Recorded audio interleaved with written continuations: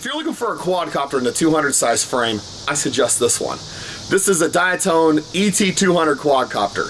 This has 1806 motors and 5045 propellers. Now I've been flying my Diatone Blade 150 for a long time, and I've really liked it. I felt like it was a solid flyer, but after flying 250 size and going down to the 150 size, it just seems like they just don't have the speed. Well, that was the reason I built it, but I just missed the speed and the agility that the bigger ones offered on a larger size course. Now, in this neighborhood, the 150 does fine, and I feel like it's a lot safer flyer and it's a lot of fun to fly.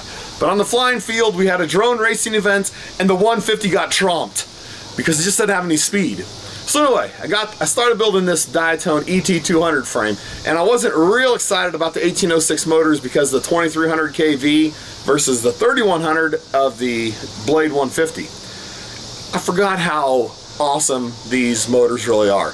This thing has so much get up and go, and you'll see it here in a little bit in the video I have. I'm going to give you some up close video of how this actually turned out. Then I'm going to go through and show some build pictures I took of this while I was building it to try to help you build one similar to it. The only thing that I did that was kind of out of the norm, or most people may not want to do, is I hot glued this camera up here on the front onto the frame because the frame's so tall there's no way to actually attach it. Whoa, where are we going? There we go. No way to attach it to the top part of the frame here because it's just too tall, so I didn't have any other good way to do it. And also angled it a little bit up, if you can tell at all.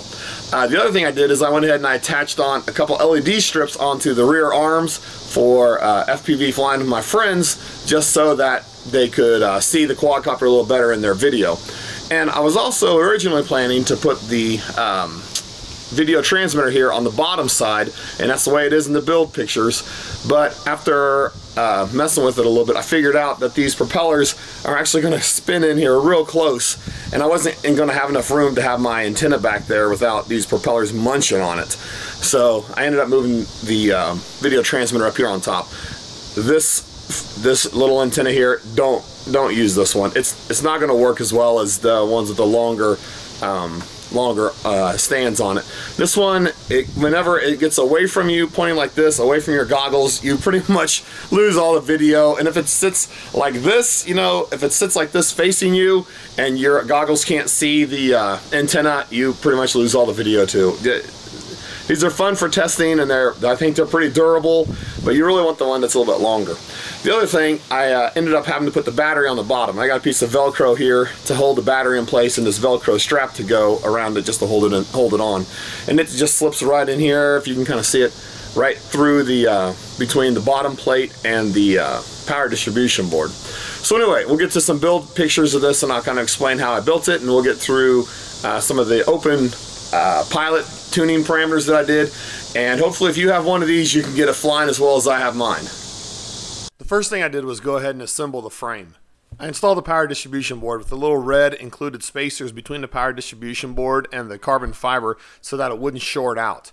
Then I took the 1806 DYS motors and I mounted them straight onto the arms, and I make sure you use the Loctite on there, otherwise the screws will work themselves loose. But I put them on here and I didn't cut any of the wires because I want to get the wires cut just the right length.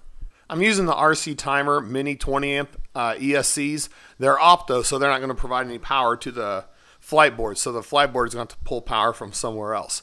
But I started off by desoldering all the motor leads off of here because I'm going to solder the motor wires directly to these ESCs. Instead of cutting the motor wires really short, I went ahead and left them a little bit long and ran them up past the ESC and looped them back around. That way I could have a little bit longer wires in case I wanted to reuse these motors somewhere else. Or if I messed up, I could actually cut them down and still have a little bit of wire left to play with. Then I soldered all the ESC wires to the power distribution board in the 4 different locations for the ESCs. I wanted to have LEDs on the back of my quad because I like to fly with my friends and I want them to be able to see my quadcopter in their goggles and in their video. So I took the LEDs here and I strapped them to the rear arms and I soldered them directly to the same points that the ESCs are connected to. In this build, I had enough space under the CC3D board to install my battery voltage sensor on the bottom. It's connected down here to the power input leads where the battery will be connected directly. Next, I mounted the receiver on the underside of the upper plate, and I used the little antenna holder that came with the CC3D. I had real good luck with RC Timer's camera setup, so I ordered another camera setup just like it. It's the Elgae or something. Anyway, I had to cut the wires down so they weren't so long because I don't want all the extra wire wrapped up around inside this frame. For this build, I'm using a FrSky X4R SB instead of my normal D4R, just because I wanted to try a different receiver, because sometimes I try to buy the D4R and it's not in stock. Anyway, this is what the cable looked like. I basically pulled out the green cable and then ran my servo lead just like it's shown here, where it goes black, red, yellow inside in that order inside the servo lead. In this picture, I'm just showing how the X4R SB is connected to the CC3D and how I mounted the LT200 on the underside of the top plate. That didn't actually end up working because there's not enough room to have an antenna sticking out that far, so I actually moved it up to the top in the final build. Next, I soldered on a little servo lead up here to the front to the 5 volt output. That way I can power my CC3D from that 5 volts instead of coming off the main board. That also allows me to run a 4S without actually pumping 4S voltage through my CC3D. Now, it could probably handle it, but it's guaranteed to work with 5 volts. The next thing I did was to go ahead and solder on the power wires coming in from the left, and they're soldered onto those 2 main points where the FrSky battery sensor was soldered. Also at this point, I soldered on the top camera power directly to the same input, because the video input has a wide voltage that's supported. So it can run off a 3S, 4S, 5S battery with no problem. So running it directly off the battery is not a bad thing to do. On the right hand side, I have the 5 volt power connected into channel 5. Now, it could also plug into channel 6. It doesn't matter because all the positives and negatives inside these pins are all connected. So I just plugged it into channel 5 just because it was open. And I thought the end result with the top plate mounted on there came out pretty nice. I have the wires cut short enough that there's not a lot of slop inside the frame, and you really don't want much slop because you don't want those wires coming out. Now, for the ESC wires, I actually taped all those together, and you could see a little bit of the electrical tape inside some of the previous pictures, but I taped them together just so they wouldn't be messy underneath the CC3D board and make it look worse than it really was. This screenshot isn't actually mine. But in this screenshot, the only things I changed from the default were the PWM frequency damped. I put it to dampen light, and that's basically going to slow down your motors when you let off the throttle. And then I also changed the motor timing to high. This screenshot had it set at medium, but I set mine to high. And also in the middle, the top it says Afro 12 amp. Actually, with RC timers, I chose the SN20A, and the firmware works perfectly. And you need to do this same setup on every one of your ESCs. So this is inside OpenPilot on the stabilization page. For the rate mode, I cranked it clear up to 520. People don't want to go up as high as I did on this one to 520 just because they start getting scared because it's going up to near the insane. But if you want to do fast rolls and fast flips, you have to get it up pretty high. And on my Blade 150, I had it set at 450. This one I actually have it set at 520. And I have Expo set up inside my Tyrannus, so that way it's still a little bit less sensitive near the middle. And down below I have my P and I settings for my roll, pitch, and yaw. This is the advanced tab, and again here I'm just showing you the pitch, roll, and yaw PIDs down here in the middle. I don't think I actually changed anything on the expert page. If anything on here is different than norm, it's because I chose the blackout H330 model when I finished my vehicle setup. And there's nothing really even configurable on the altitude hold side because I don't have the GPS, I guess. This receiver setup shows that all my channels are using S-Bus, and that's because I'm using an X4R instead of a D4R. If I was using a D4R, these types would all probably say PPM or CPPM. But I do have my auto level set on, channel 5. And that's just so I can flip the auto level on and off if I need to. Usually the only time I'm using auto level is if my goggles go black or I lose a signal or something like that. I flip the auto level on and hopefully it will land gracefully and not break anything. I did change around the flight mode switch settings a little bit because when I turn it on, I want it to get right in the rate mode without having to change it to channel 3. So basically down in the lower section, I switched around stabilized 1 and 3 around just so I'd still have the original modes just in a different order. On the arming settings tab, I just set it to arm when I got yaw to the right, and I also changed the timeout just to 20 seconds. I think the default's 30, which I just thought was a little long. And this is just the main vehicle page for a quadcopter. That's enough of the build pictures. Let's get this thing to flying and show you what it can do. And before anybody criticizes me, these are my kids on the flying field. I was putting their lives at risk by flying around it so I can make awesome video for you. Enjoy it, because my kids were a little scared.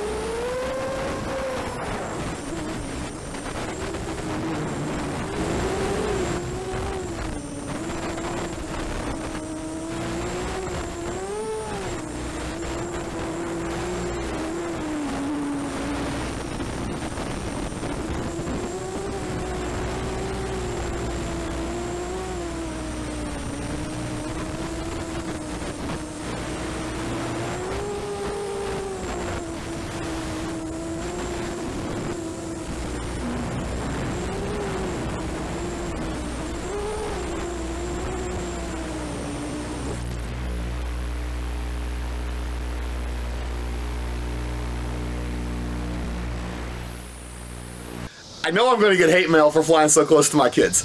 Anyway, they're my kids. Leave them alone. This is the ET200. This thing's awesome. I'll have a full parts list in the description if you're interested in building your own. Get the same parts, use the same tuning. You should have similar results to this. Anyway, questions about it, leave in the comments. As always, thanks for watching.